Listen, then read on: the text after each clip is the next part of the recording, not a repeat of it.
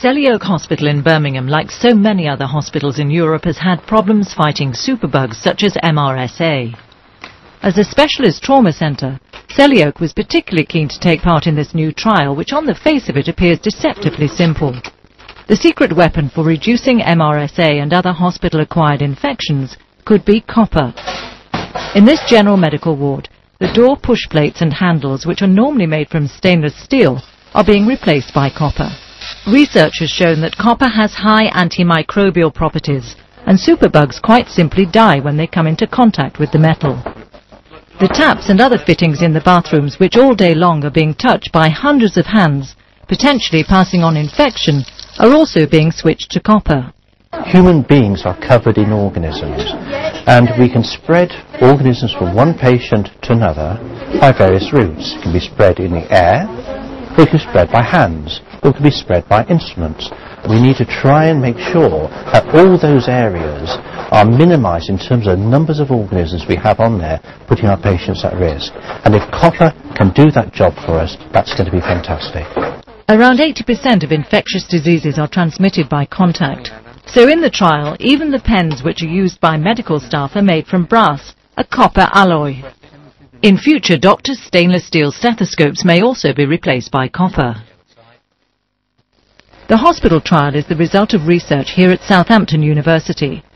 Microbiologists first saw that E. coli bacteria were killed on copper surfaces.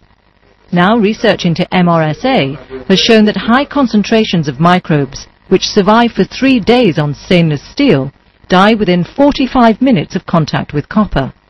The lower MRSA concentrations found in hospitals die within just 15 minutes. Copper is very reactive and it's very good at inhibiting bacteria, and we found out that in particular it inhibits their respiration.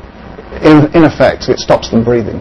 We've been doing this work now for the past 5 or 6 years, but in fact if we look back in the literature, copper was used by the Egyptians thousands of years ago, so we're just reinventing the wheel.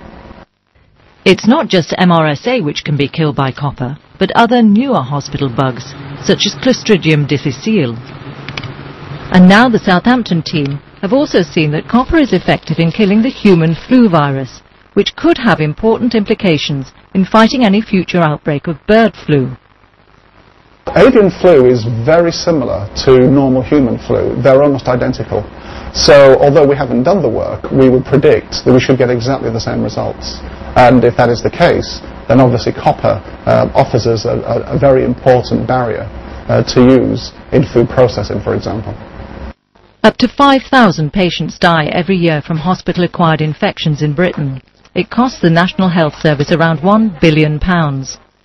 No one element can wipe out the problem, but it's believed that copper could make a real difference. Potentially it's very, very exciting if we find that the copper actually does work in the clinical environment, as has been shown in the laboratory tests in Southampton and also in our own laboratories in Birmingham. Then this potentially has a great offer in terms of prevention of spread of infection.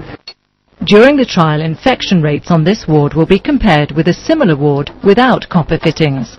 The trial's due to last 18 months, but if it shows promising results earlier, then there's little doubt that other hospitals will be keen to follow this lead.